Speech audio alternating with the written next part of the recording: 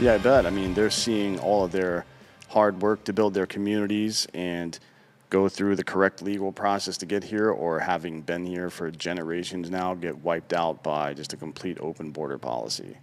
That's got to suck, right? Yeah. I mean, it's almost like you went to school and even graduate school and paid for all your shit, and now all these fucking losers with liberal arts degrees are begging to get their fucking shit paid for. Probably kind of feels like that, right? Yeah. Like, isn't that happening? Yes. Well, I don't think it'll actually happen. I think Biden, anytime they get in too much trouble, they float like, "Hey, we're seriously discussing this," but there's no fucking way. Yeah. Like, they're going to get hammered in November this year, regardless. If they did that, it would be way worse. You think they are? I have no idea about politics. It's going to be rough. I mean, so one of the inflection points, as Lindsay likes to call it, is the groomer shit with kids, right? Mm-hmm. So we saw it in Virginia, and it wasn't even about the sexuality part. It was just about the race part, the CRT part, with Youngkin winning a race that he had no business winning. And I don't mean he's not qualified for it. I mean, that's a pretty solidly blue area. Man,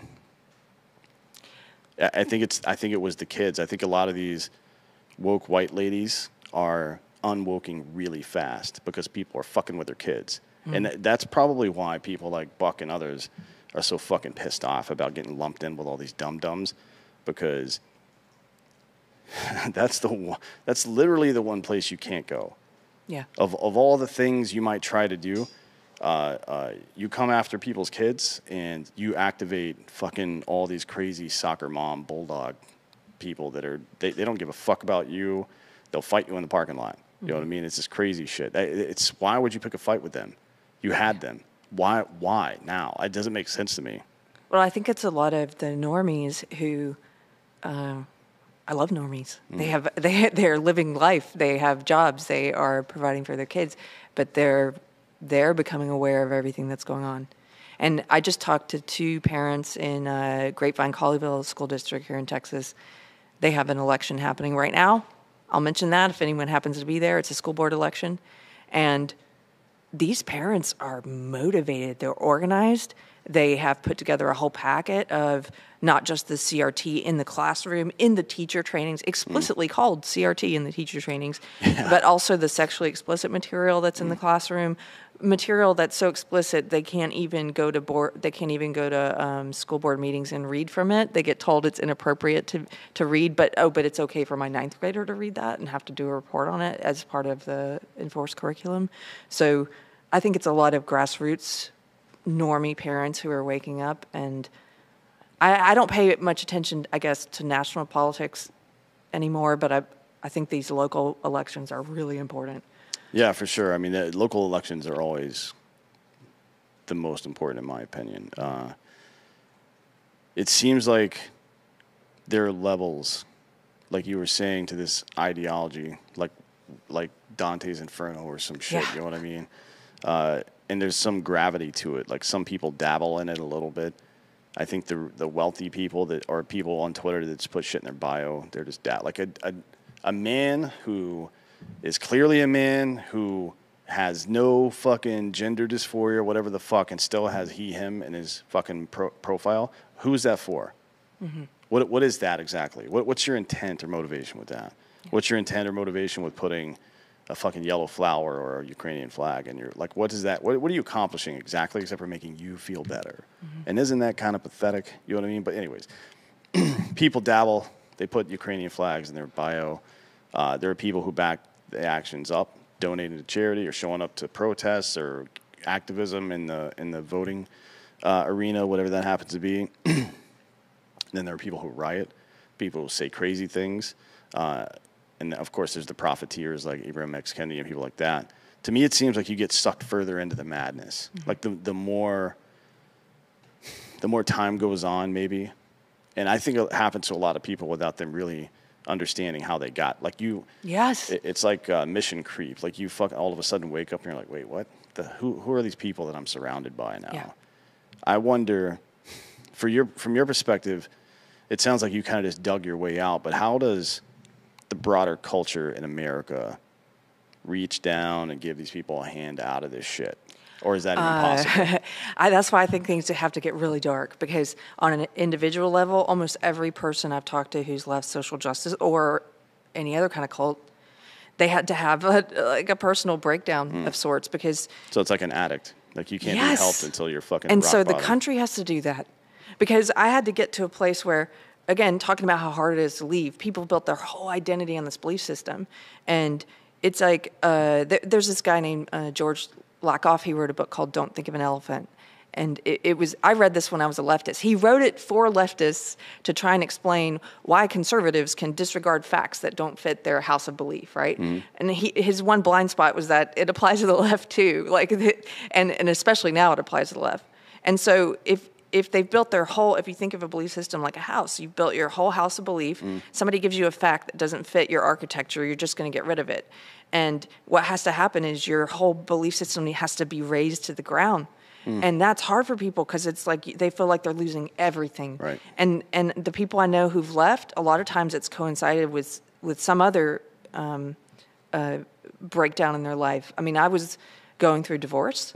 I was being confronted with all this stuff I didn't know was happening. We reached an acceleration point in history, and things looked really dark. I saw people in my social justice echo chamber who were celebrating that sniper in Dallas who killed the cops at the Black Lives Matter rally, celebrating that. Yeah. That was a wake-up call for me. I saw things I didn't know that I was a part of that. And so it's a long process to break down your whole belief system. It didn't happen overnight. Yeah.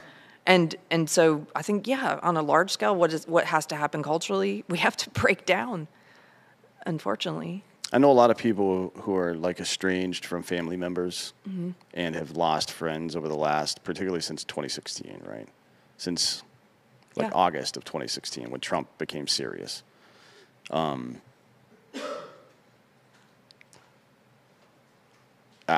do you get that back, if you can, right? It's like a cult, and people contact me a lot because of the show I do about how do I reach my daughter, my brother, my even spouses who are separating over ideology.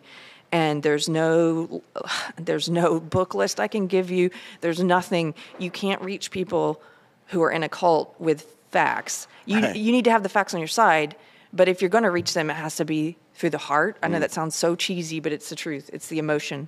The thing that started to wake me up was, like I said, going in that rabbit hole of YouTube videos of people Trump voters being assaulted, and it left me in tears. Yeah. I didn't know anything that was happening, and that emotional confrontation with what was going on is sort of that first crack I had in my foundation.